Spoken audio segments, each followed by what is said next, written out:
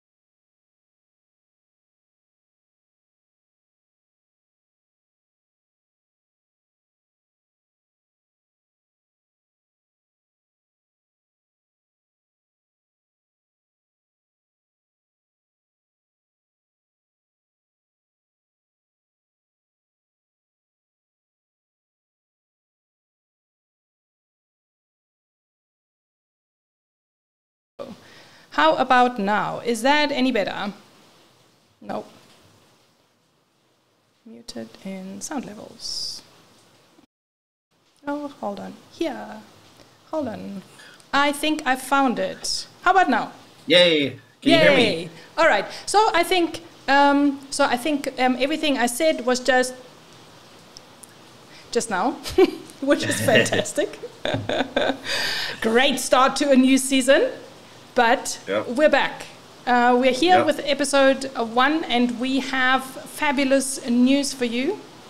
And I hope you all had an awesome festive season, are rested and ready for more recipe magic.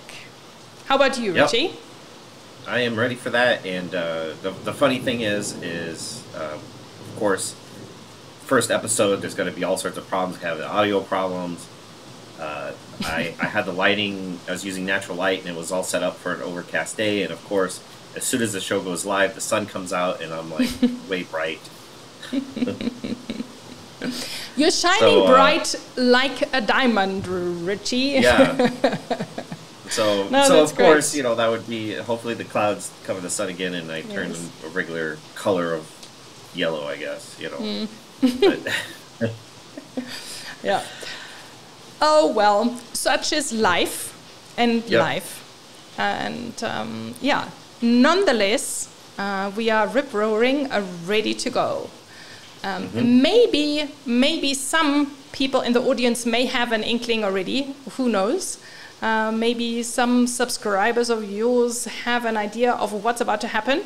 But be that as it may, if you're new to the show, or if you're tuning in later, or if you possibly haven't read the news on Ritchie's blog, can we put you out of your misery and make the announcement of the day?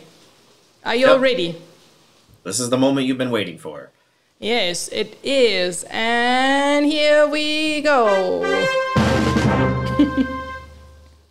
We have a new recipe, and it's called McCURRY Kodachrome. We will be talking to you about this recipe in a bit more detail, and can't wait to get this going. Are you, Ritchie, ready to share everything that you have to share with us for today? Yeah, there's a lot to talk about with this particular recipe, so let's get right into it. Alrighty, let's dive right into it. Yeah. Oh dear. And then we came into a great big black hole. That's not good. So yeah, just to chat about it while we figure out the screen here. So Steve McCurry obviously famously photographed using Kodachrome 64. He was, if you don't know who he is, he was on the cover of National Geographic a lot. Very famous photographer, still is, and he was the very last person to shoot Kodachrome and have it developed. So this recipe is intended to mimic his photographs shot using Kodachrome 64, particularly the very last roll that he shot. Now we're back here. So so we got a lot of technical troubles today, but that's of course the what happens when you do a live broadcast. You never know what gremlins. We actually ran through all this yesterday, and it worked fine. And then, of course, today, little things happen here and there. But I've been shooting with the McCurry Kodachrome recipe for about 2 months now, and it's been a pleasure to shoot with. It's kind of like shooting with the film, and you really have to be with slide film. It has a very narrow dynamic range, so you have to be very careful with your exposure and stuff. But it looks like we got everything worked out, and we're ready to move on.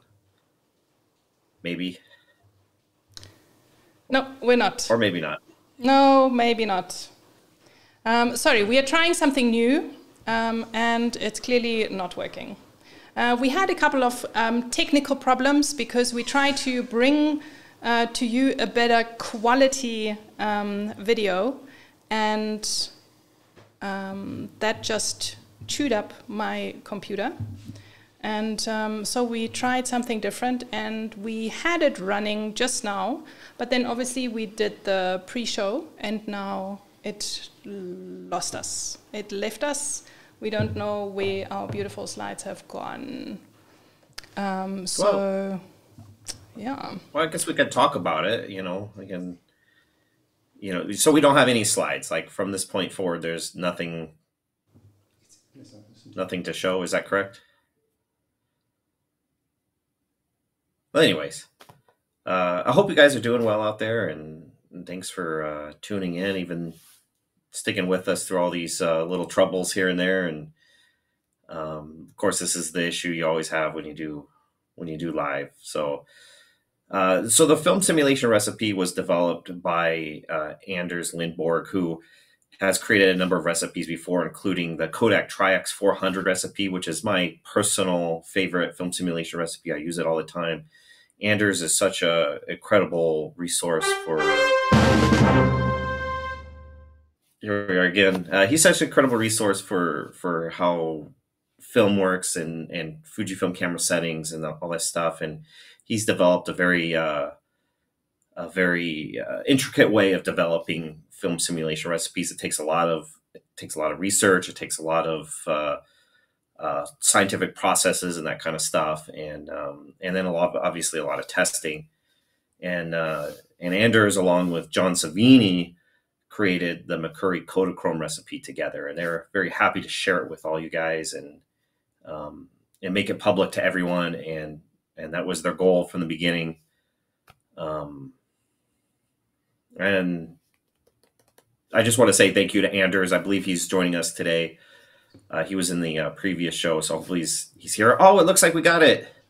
Yes, we do. I'm so sorry. I'm really sorry, first of all, to not have any visuals, and then to you, Ritchie, to leave you hanging, and to kind of like preempt everything that we have prepared. But yeah, such is life, and such is live streaming, and that's just how it goes. Nonetheless, we have valuable information to share with you, and we will, we will run through this now. Yeah. So this was basically a test to make sure that you have all your facts straight, Ritchie. And now for some pretty pictures to go with it. If I overheard you correctly, you've kind of like been diving into this here and there a little bit already. Just a little bit. Yeah, so Kodachrome was introduced by Kodak in 1935. That's when they first started making it, and it was the world's first reasonably accurate color film. Yes, but that was only the beginning. Yeah. Yeah, so there's three distinct eras of Kodachrome. The first was 1935 to 1960. The second era is 1961 to 1973. And then the third and final era is 1974 to when it was discontinued in 2009.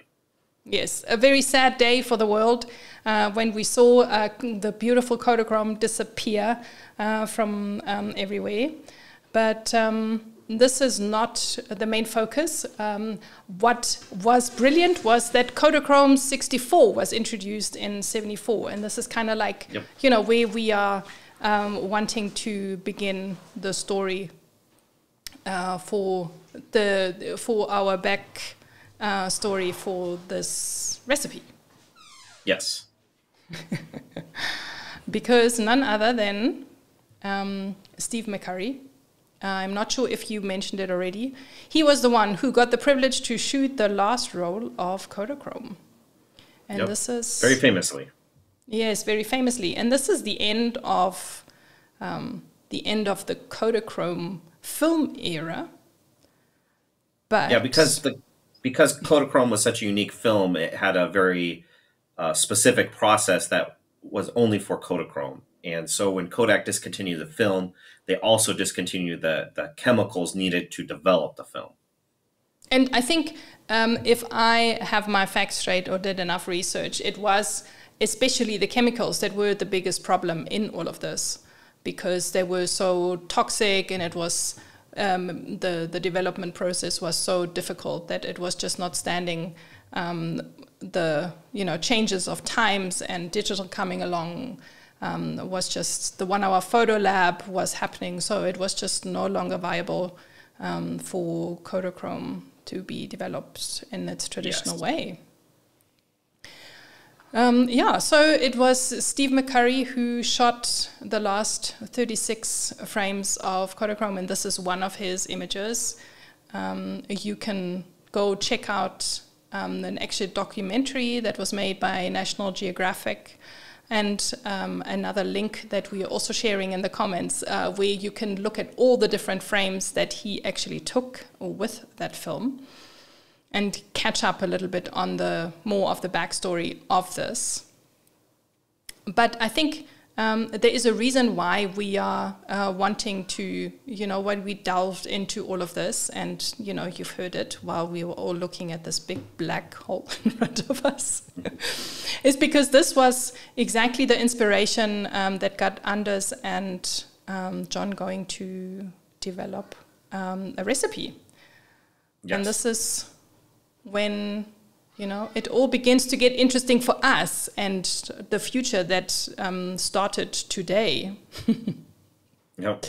And they really put in a lot of research. They carefully studied each individual frame that Steve captured. You can find them online. There's a whole documentary about it that's on YouTube. And they really very, very carefully studied it. And John is such a talented and experienced photographer. He's taught many courses in colleges and so forth on photography. So and then Anders is just his own genius, So between the two of them, they were able to really nail down the look based off of those 36 frames of Kodachrome. It's pretty amazing. You shared a post towards the end of last year on your blog where you explained a little bit what kind of a process can go into creating a recipe. And it's very technical, it's very involved. If you haven't read it yet, you can go check out the link that we will post in the comments about it. It's really intricate. And if you want to do it properly, which is what they set out to do, because yes, it's the honoring of Kodachrome, which deserves a little bit of extra attention.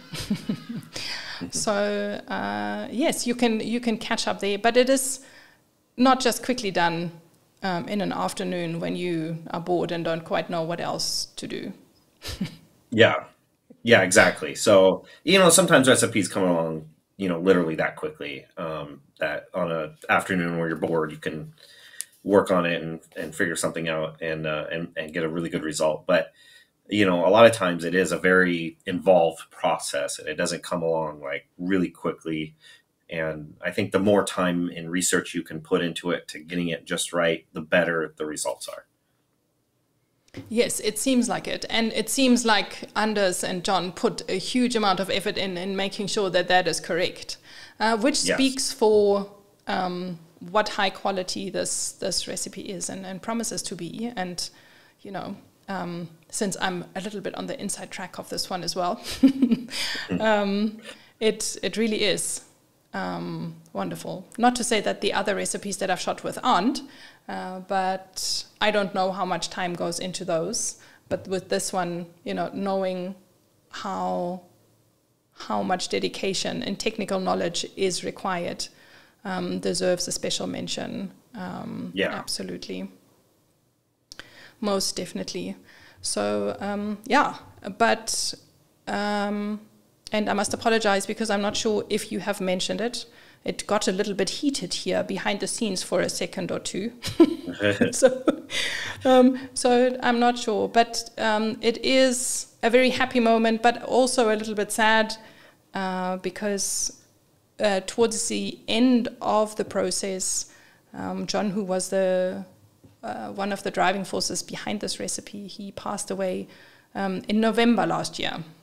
Yeah, November 9th, he had a massive stroke and passed away, sadly. So, it's really too bad. I had many conversations with John on Instagram, on through DMs and stuff, and he was very helpful to me and always offering some good feedback.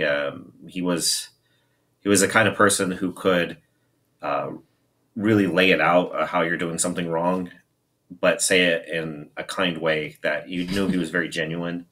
So, yeah, John will definitely be missed, and so he had a big hand in this McCURRY Kodachrome, and it's he was working on a photo book, and it was about to be published just before he passed away, and a lot of the pictures in that photo book were captured with this recipe, and it's just really it was just really sad that that he had that stroke and is no longer with us. So John will be missed. Yes, and it is in honor of him that we are, doing this. It is. Yes. It makes just everything a little bit more important to get it right. So, sorry, John, if you saw the beginning of the show, we apologize profusely. But I think we got it now. So while we're in the flow of things, John was working with Anders, who is watching. Thanks to Anders, who put huge amount of effort into this as well to get this baby birthed. Yeah. And definitely thank you, Anders, for not only joining us today, but for all the work you put into this, and for sharing it with everybody, and being such a great part of this community and all that. So just a round of applause, everybody, to Anders. I know we can't really do a round of applause, but yay! Anders deserves a lot of praise for this recipe, and so does John, and we're just really honored to be able to share it.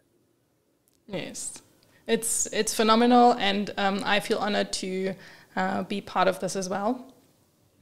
And I think now that we have caught up with the backstory and are in the swing of things, we can have a look at some of the sample images that we've prepared for you, so that you get an insight of the look that you will get from McCURRY Kodachrome. So this is an image, one of the images that Anders shared with us, that he shot, which is, clearly after it's been properly tested and developed, because this is really an excellent photograph. Yeah, and you can see, when you look at this picture, you can see the similarities between his and Steve McCurry's images. Yeah, so you are more than welcome to take a screenshot of this and then go and look at the last roll of Steve McCurry's images. You will find them online, and you can compare of the qualities. There we have another one of Anders's images. Really quite spectacular scenes that we can witness here, which is really awesome. And this is only the beginning. And it's nice that Anders shared these people photographs, because it's also, what Steve McCurry firstly captures mostly, I think, these days also still anyway. And he decided that with the last roll of Kodachrome, he also wanted to shoot portraits. It's interesting to see his creative process. And so to see people in this, I think, is really cool. And and there are some images that we shot as well. So let's hop into checking those out. I can see some awesome blue coming your way. Yeah, and so this one, just this old barn. I love how the greens in it are rendered, and I guess those greens of summer that are in the song, But yeah, you see how the yellows in the barn and the blue sky, and you just it really does feel like the slide, a slide of Kodachrome when you see this picture. Yes, and you look at the sky and you're like, yep, that's Kodachrome. So that's a really nice common thread that we've got in this recipe. and others that came before it. Listen to me, I'm talking to a recipe like it's a person. Yeah, so this is definitely one of the qualities that you will get when shooting with it in landscapes. Here I shot with it in a city scene, which also is it's a very different light quality. You will see this was in winter, obviously. So the blues that it brings out are even just a little bit more blue, and really, really nice. And and so we go on to the next. So this one's great because it has all these different colors in it, and you can really see how it is. But it also shows what it does when photographing in shade, and it's not like direct sunlight or anything like that. So it gives you a different idea of what it could render just depending on the light.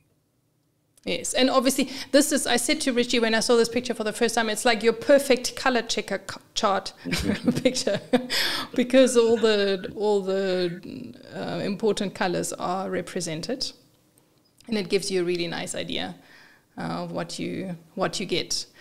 On a side note here, these images that we are showing, we have selected mostly by the qualities that we want to point out of the recipe. Mm-hmm. So they are not necessarily the greatest images that we've shot with them, but we feel that the combination of the images that we are showing showcases the breadth of what the recipe delivers. So keep that in mind when you look at the pictures. I don't know, was that a disclaimer? Not sure. These aren't necessarily our best pictures, but they're ones that illustrate the recipe well. Yes, exactly. And I shot an image here indoors after I had gone and taken some pictures with this recipe in the safe areas outside in the sun and daylight. I thought, let me take it step by step, challenge it a little bit more and take it indoors and see what it does. So in indoor daylight, the daylight being the important part, it renders beautifully. I chose this picture. I think I chose to take this picture because of the red wall in the background, just to show how nice and deep and saturated that becomes with this recipe. But something, very different. So it's not only a landscape recipe. But having said that, it is really good for landscapes. Yeah.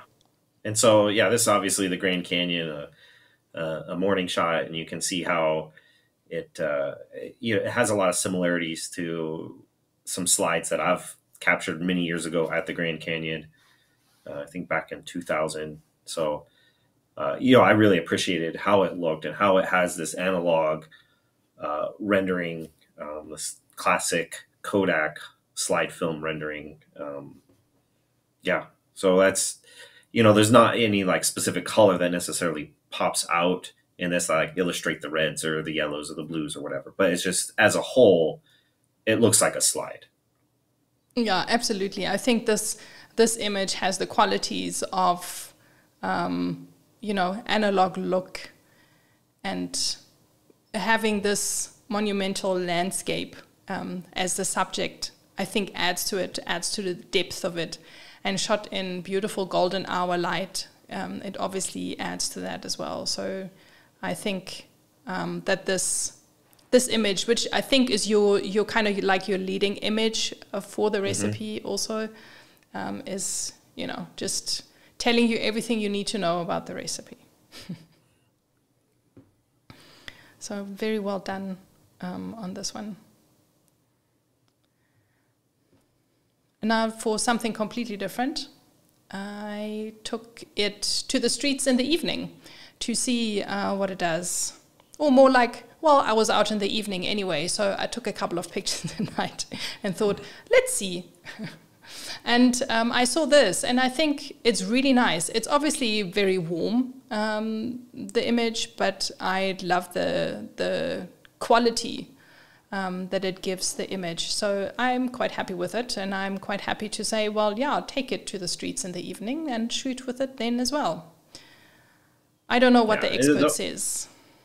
Well, the one thing you do have to be careful about with this recipe, and you have to pay very close attention to, is the highlights, because of the camera setting. It very much mimics the film. The film had a very narrow dynamic range, and you had to be very precise with your exposure, not to overexpose it and lose your highlights, not to underexpose it and have deep dark shadows, but to really nail it right on. And I think this film simulation recipe is similar. You got to pay very close attention to those highlights and be careful with your exposures.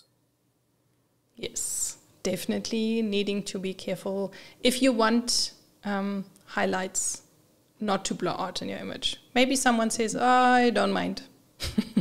Then go wild.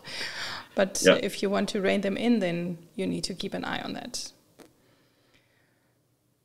And those are the samples that we have for you. I think, you know, they showcase the qualities really nicely. And just as a summary of what this recipe will give you, you know, so we've so put just together a few points. Yeah, and just to clarify, I already have a Kodachrome 64 film simulation recipe, and you might be thinking, well, what's the difference between that and McCurry Kodachrome, since they're both based off of the same film? And just a quick explanation is that you know, Kodachrome is probably, because of the unique process, it's been said that it's the most difficult film to scan of all of them. It often will have a very strong blue cast when you scan it, and it has to be color corrected. Of course, some scanners will do it automatically and have profiles, but it's a very difficult one to get completely correct, and it'll turn blue. And so scanned Kodachrome often has at least a little bit more of a blue cast to it than Kodachrome that's being projected through a slide projector or on a light table. And of course, that's even affected by the bulb that's in the projector or things like that. But so my Kodachrome 64 film simulation recipe mimics more viewing the Kodachrome slide through a projector or on a light table, while the McCurry Kodachrome recipe that was developed by Anders and John more mimics Kodachrome 64 that has been scanned and correctly color corrected to make up or to handle that blue cast appropriately. And so that's basically, they're similar. They'll give you similar results, but the McCurry Kodachrome is a little bit more blue than my Kodachrome 64 film simulation recipe. That makes so much sense, Ritchie. I was wondering all this time, and as you will find out soon, is that since I've been shooting with this recipe as well, I've written a blog post, and I compared the recipes, because if I'm a user and I don't know about the backstory, I'm like, why do I have so many different recipes? If Steve McCurry shot on Kodachrome 64, surely your Kodachrome 64 recipe should be the one that we're using. But as you've just explained, it depends on many more factors. So thank you for enlightening us. That makes a heck of a lot of sense, and is a great inspiration to, you know, carry on shooting with all the different recipes. Yeah. And so the McCurry Kodachrome does have, we talked about it a couple of times, does have a very narrow dynamic range, and it has to be carefully exposed. -3 to +3 on the exposure compensation dial tends to be your friend. Just, you know, don't underexpose too much, don't overexpose too much.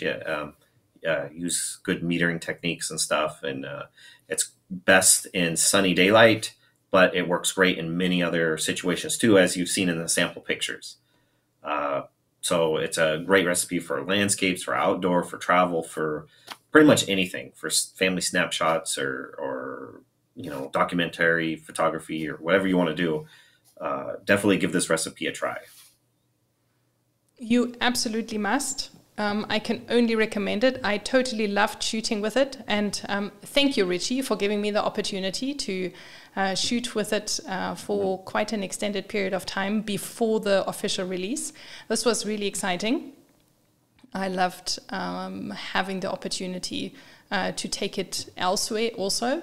And yeah, speaking of which, we both have blog posts that have been released. We are like on the cusp today. We are definitely cutting it fine. Everything's just been released just now. Maybe this is also why everything got a little bit heated just before we started, as far as the technical challenges are concerned. But it's all here. We've showed you the pictures. We have published the new recipe. It's on the app already. It's also obviously on your blog. Go and read that post. It's really cool. It's got a lot of insight to it. And then also go and read my blog.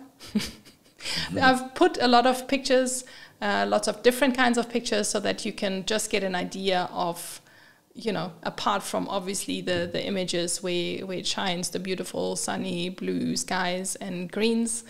Have a check at that, and then go and test it yourself. Yep. So you can scan the QR codes here on the screen. If you've got your phone handy, that will take you right to the blog posts. Otherwise, the usual avenues will take you there as well. If you are not subscribed, that is. If you are not, you know what to do next. Or otherwise, you can also go to the SOC website. The articles with links are there right now as well. So you can go there just now, as soon as we have completed the show. But we want to encourage you to shoot and share, as always. Like we said in the pre-show, we are keeping this running. We want you to shoot with this recipe. We want you to share them with us. We'd love to see how you fare with this recipe. So we will give you 3 weeks to shoot. Sure that a lot of you will grab your cameras just now and check it out, and then upload your 3 favorite images. As always, the link is on the website. It's also in this QR code, so go ahead and do that. Are there any more pointers that you want to give people along the way before they start loading this recipe into their cameras? No, just load it, shoot it, watch the exposure, be careful for the highlights, and have a lot of fun. Yes, have a lot of fun. This is probably the closest you'll get to actually shooting with Kodachrome 64 film nowadays. Is loading this recipe or the other Kodachrome 64 recipe.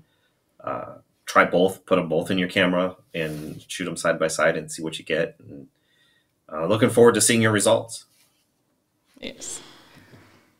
It's fantastic stuff.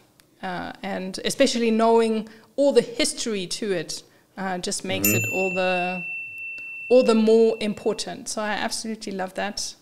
And if you did as well, then why don't you subscribe if you haven't yet already? We do want to grow this channel. We want to keep it going, so every bit helps. Subscribe, keep up with all the notifications, everything that we are sending out new.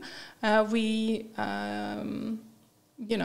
will keep you updated. Check out on the website or on the socials once we are ready to, schedule another live show. We will tell you. Otherwise, I think that is it from us. Yep. Well, thank you for tuning in and watching us and waiting, being patient with all the technical troubles. And the sound and the slides and all that stuff, and sticking it through. And we weren't able to quite meet our goal to keep the show under 30 minutes, but we were close. Yes. A lot. Hopefully you enjoy the shorter format, and we'll keep working at it, and yeah, keep improving. It's always a learning experience for us. But it is time for us to go. So I'm going to say goodbye, Nathalie, goodbye to all you, and thanks for tuning in. Yes, thank you so much for sticking it out with us. And we will be with you again shortly. Enjoy this recipe. Have a lot of fun. If you have questions, send them to us in the comments. We will definitely answer them. If you've watched this as a recording, we will most certainly answer all your questions that you may have. And for now, it is goodbye also from me. Have a wonderful rest of your day. Good evening, wherever you're watching from. Keep well and keep shooting awesome JPEGs. Bye-bye. Bye, Ritchie. Bye. Good night, and thank you for watching. We hope you enjoy the show.